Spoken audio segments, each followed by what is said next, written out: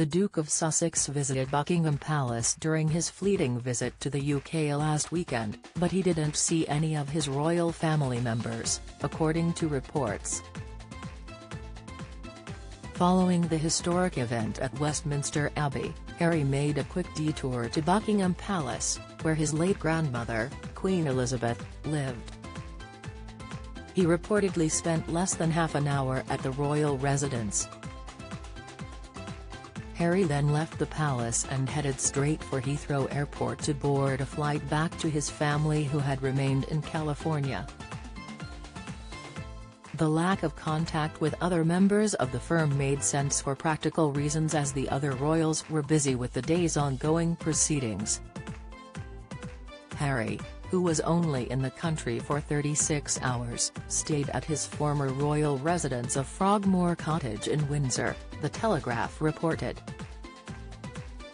On the momentous day, the Duke was escorted in a black BMW to Westminster Abbey, protected by a specialist Scotland Yard squad.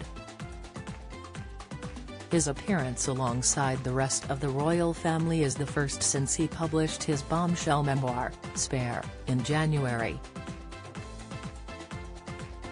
He sat in the third row alongside his cousins, Princess Eugenie and Princess Beatrice, and his disgraced uncle, Prince Andrew.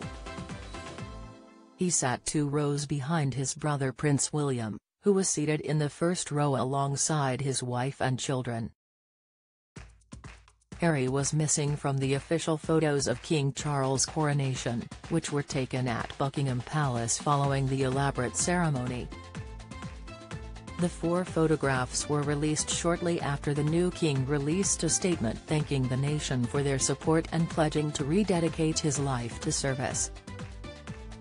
Don't miss Sarah Ferguson's heartbreaking final conversation with mother. Latest, Meghan and Harry's split from Kensington Palace fueled coverage. Insight, Prince William's smoothed path to his reign with peace offering. Comment, in the group shot, which features working members of the firm, they can be seen beaming as they pose in their finery. Charles and Camilla are positioned in the center of the shot, while Princess Anne stands beside the king, followed by her husband Vice Admiral Sir Timothy Lawrence. They are joined by the Duke of Kent, the Duchess of Gloucester and the Duke of Gloucester. On the other side, next to Camilla are Prince William and Kate, followed by Sophie, the Duchess of Edinburgh, Princess Alexandra, and Prince Edward, the Duke of Edinburgh. Prince Harry's car was spotted at Heathrow Airport just hours after the King's coronation ceremony wrapped up. The royal rushed to get back to California in time to celebrate his son Archie's 4th birthday, which fell on the same day.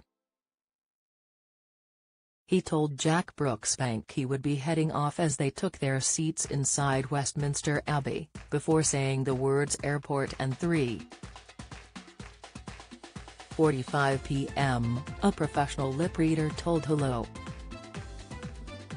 Harry's car was then spotted leaving London, after his fleeting visit to Buckingham Palace, and heading towards the airport.